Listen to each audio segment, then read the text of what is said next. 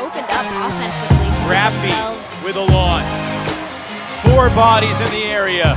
Tipped and caught in the end zone.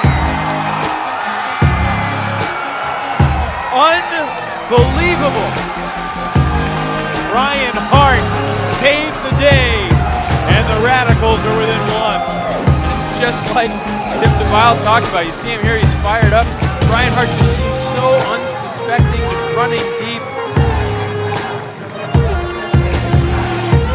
And he keeps his eye on the play, makes the catch, and you can see his coach in the foreground going nuts. That's the Ryan Hart who was recruited and paid to be here. Man, it's a lot more fun to run around. Coleman in need. Both around 6'3" on the mark, and what a shot from Annan up the line. Flanker hit Wiseman, who fired crossfield for Colin Camp. That was a beautiful offensive string from Madison. Starting with Annan, bending it out of bounds, right back in. Well, look at this throw. And this sets the whole point up. This is about to be a turnover. And then somehow another ridiculous, precise backhand from Annan up the line. You know, typically you'd think of the sideline as being an extra defender, but he didn't do his job on that point. What he was doing over there. Madison against San Jose. Shot goes up deep to Simon Higgins.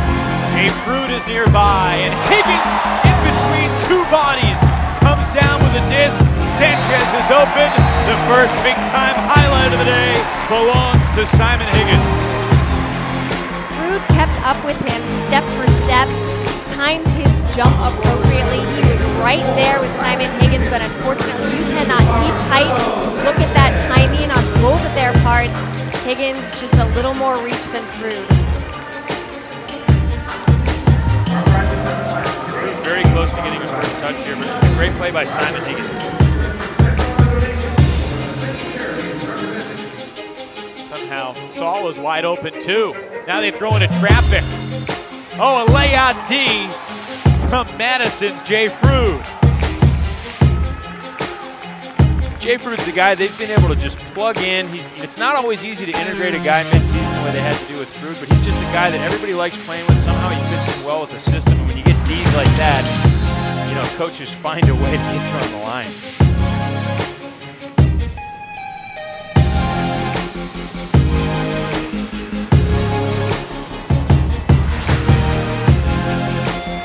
No timeouts left for San Jose. It doesn't look like the Spiders need one. What a catch in the end zone!